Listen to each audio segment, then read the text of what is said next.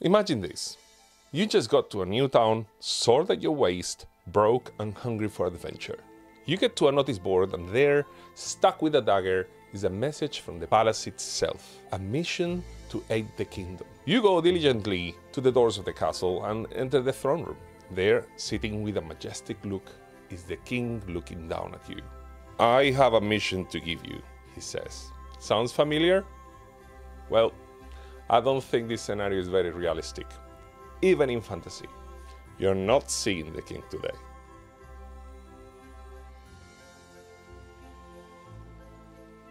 We all have come across this trope every now and then in the world of gaming, cartoons, novels, etc. I guess we have been educated to expect this from the moment we heard our first fairy tales. Rescue the princess, get title and land, and sometimes even marry the girl and become royalty yourself. I always found this overly simplistic, but for some things it worked. The thing that always made me scratch my head the most was, how can the king sit there all day listening to nonsense and still remain sane? Or that throne doesn't look particularly comfortable to be doing that all day. The typical king in fantasy tends to represent an absolutist monarch with unlimited power and ample reaches, with lands stretching even past the horizon. It is a notion that has served us well for a long time, but now we are a little bit more aware of how these things work. Also, let me clarify that when I say king, I mean monarch. It can be a queen, or an emperor, an empress. I'm just saying king for brevity and because it is what inspired this video, and this neat crown. A bit of history.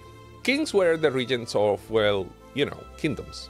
A kingdom is a pre-established piece of land with borders that would neighbor other lands ruled by other people. These borders would change sometimes by merging with each other by sword or marriage. From the beginning of time, there was always the kahuna, the jarl, the leader of the bunch, the boss, and as conquering adjacent regions kept happening, that title kept growing. I guess you could call yourself master of the universe if you wanted, until challenged by a bigger force, and then they will have your title, lands, riches, resources, and whatever was left of your subjects. Also, a king, or queen, would always be at risk of being invaded, incarcerated, assassinated, and many more things. Seemed to be an enviable position, but like in the Tale of Damocles, it is still a really hard position to be in. Here are some types of kings. You have kings that have been glorified as part of a legend, like King Arthur. Rivers of ink have been spilled building his legend over the ages, changing with the contemporary zeitgeist of his contributors over the centuries. We have the strong, just, and fair king, whose ruling made the land and his subjects prosper. You have villainous paranoid kings in literature, such as King Macbeth, having his mind warped by the Weird Sisters and fulfilling his prophecy by trying to avoid his fate and committing the most heinous acts to do so. We have amazing queens of recent years, much beloved and forming part of the very DNA of a nation. And my favorite king of all, King Ludwig II of Bavaria. Or what I like to call him, the first nerd recorded in history. Seriously, check him out. Spent his life building castles and palaces. This Disney-looking castle, when Disney was good, this is, okay, I'm going to try to say the name so my German friends can either mock me or kill me. I don't really care which. Neuschwanstein. So yeah, this was built by him. He would have been addicted to Minecraft, I'm telling you. He only had one true friend, Richard Wagner, and even built a palace just to listen to his music. He also didn't like people very much, sleeping all day and reading fantasy tales all night. His castle halls are painted with frescoes about battles and knights in shiny armor rescuing damsels and even the odd dragon here and there. I've been there, it's sick. I guess at the time they didn't have any posters of Jaina Proudmoore or anything Dark Souls related, but if they did, pretty sure he would have them there too. He even had a contraption so his food would be delivered to his bedroom without having to see the servants.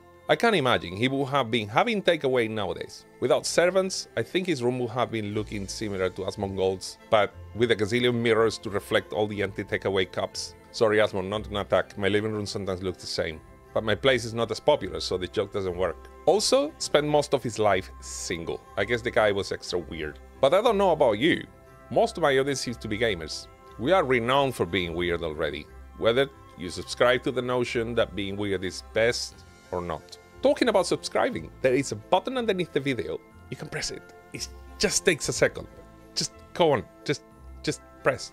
So, in reality, if you can call reality something in fantasy, an adventurer would rarely get to see the king at the beginning of a quest, save several scenarios. Let's explore them. We have the undercover monarch. Some monarchs would need the help of adventurers, but completely incognito, for very personal matters. Discretion would be paramount, and any rewards would be completely off the books. Kings and queens are sometimes besieged by public opinion and criticism, sometimes coming from the subjects at large, sometimes from the nobility, or even their siblings, which often would also be contending for the throne. If the monarch has a secret issue that shouldn't come to light, they would require no official contact with those who will assist in this endeavor. The adventurers would be wise to keep an eye on these machinations. You know what I mean? The exiled monarch. Sometimes a monarch has to run away from their land to fight another day. This is to avoid having their head chopped off or to avoid getting married to the wrong person. In any case, the king or queen in question does not lose their title unless they have to fake their death. In A Song of Ice and Fire, Viserys is the main aspirant to the Targaryen throne, but cannot go back to Westeros without an army. This is why he sells his sister Daenerys in marriage to Khal Drogo. Again, both Viserys and Daenerys are easier to contact while in exile by commoners than once Daenerys takes the throne, first as a Khaleesi and after as a queen. The mystically inspired monarch. This is the case when a monarch has some sort of divine guidance, a prophecy or other means to have their hand guided in the direction of the characters. In the game Oblivion, Uriel Septim VII is running from an assassination attempt when he sees the main character in a cell.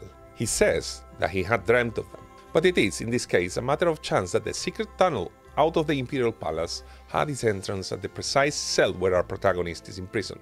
I like to believe that coincidence was also there by the hand of fate. Since we're talking about cells, the imprisoned monarch. Some monarchs don't need the title of king to exert similar power.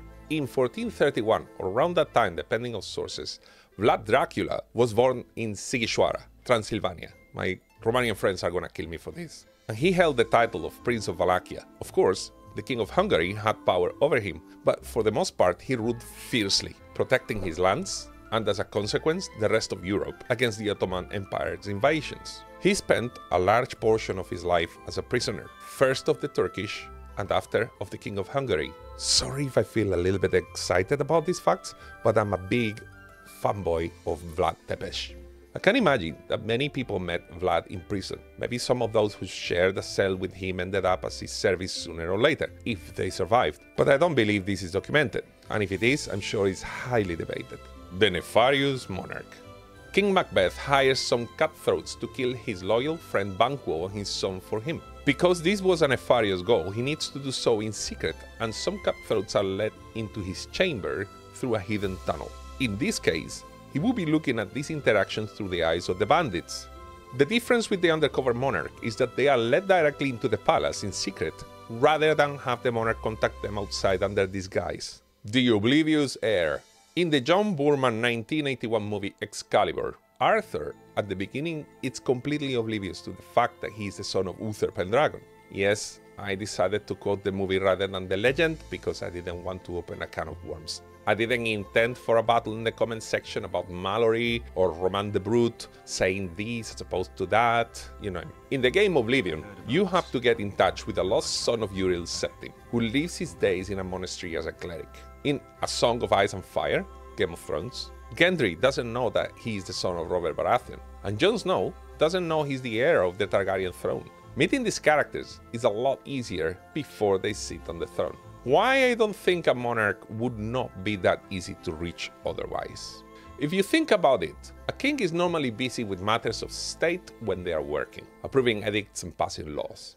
Unlike in the Bible with King Solomon, in the story about the two squabbling ladies about who was the mother of a child, they don't hold receptions for the common folk unless their constituency is very small. A king would spend their time, in the words of Robert Baratheon, drinking and whoring into an early grave. Eating, riding, and hunting would also be very common pastimes. Only certain regions, such as Marcus Aurelius, Emperor Claudius, Alfonso X of Castile, or the already mentioned King Ludwig II, among a few, would spend their time reading. Whatever way you look at it, a bunch of dusty adventurers would not meet a monarch just by dropping by the palace, even if their mission is sanctioned by royal decree. Only those with a bit of renown would be addressed personally by royalty. In Critical Role's The Legend of Vox Machina, this is half addressed. On one hand, you have the adventurers show up, note in hand, asking to meet King Uriel. Lots of King Uriels. Who is surrounded by his officials. As Serphine says, paraphrasing, "Your Majesty, this is why I advised against putting the notes out. The rabble will come to the palace." And why is this a pet peeve of mine? Because like I said, if you don't meet the Seneschal or some other administrative member of staff in court, you're representing a very small constituency, ergo also a very small kingdom. It works for fairy tales because they are a lot more to the point, but when building a fantasy world, it makes everything shrink in scale. Of course, you can decide to skip these and do what you want. Hell, you can have your princess rescued by an Italian plumber. I'm just a middle-aged dude with a lot of opinions. I'm just saying that if the palace has more than one access point to the power structure, it makes plot points almost write themselves. Also, think about the adjacent towns to the capital. They can have their own appointed officials too, being nobles, or simply administrative staff, or a highly ranked military representative. Really small towns will have a mayor, appointed chief, or even an elder. As long as there's someone in charge, it doesn't matter. Besides, siding with a king is not necessarily the wisest of moves. You can get the mission, get it done, and by the time you get back, 3 more kings have sat on the bloodied cushioned throne. It is not as widely known as it should, but in the movie Conan the Barbarian, after King Osric tells Conan, Subotai and Valeria to go and rescue his daughter from Talsa Doom, he gets himself killed. I know in the official ending they went for, and they returned the wayward daughter to King Osric. But there is a scene in extended footage of Max von Sydow getting stabbed in the throne room. Kings get themselves killed all the time. You're a king and you refused your daughter in marriage. You get invaded and killed. Your kingdom is not as military strong as your neighbors. You get invaded and killed. Your wife wants to marry someone else. You get poisoned and killed. Your brothers don't have a strong claim to the throne but want to sit there anyway. You get assassinated and killed. Your constituency is not happy with the way you rule. There is a riot and you get thrown in a cell and then killed. Your nobles think someone else would be more advantageous to their treasury. You get poisoned, then stabbed, then hanged, then thrown down a cliff, then tossed in front of a tractor, piloted by a dog, then an R2-D2 falls on top of you, and you're killed. Your world does not have to feel like King's Quest, and that's not a diss on those games, despite Cedric. Graham, watch out! A poisonous snake! They're a charming video game adventure series by Roberta Williams. If you ever heard the term moon logic, that's where it comes from. We owe a lot of these early instances in video game history. If you want to check it out more, check Pushing Up Rose's channel. She's amazing and does a great job, lots of heart there. Link in the description. And I know there is always room for short format storytelling. In Spanish, we have the shortest one. It says, Érase una vez un rey que tenía 3 hijas. Las metió en 3 botijas y las tapó con pez. ¿Quieres que te lo cuente otra vez? Of course, the story is stupid, but it rhymes. For the kids, you know. After all, we needed kings for little girls to dream of being princesses. Hopefully not trapped inside pottery though. I don't like using the term dated or this should reflect the current day. I can't stand this. I guess it depends on where you aim. I suppose back in the day, when it comes to nuance, the most that people expected in the case of video game media, novels, etc. was different than now. Currently, we have more choices, and I would like to offer a perspective that will help to get a bigger picture when it comes to storytelling. Either way, I'm just a middle-aged dude with an opinion and a crown. More to come. Thank you for watching, and see you soon. Oh, and subscribe! Subscribe!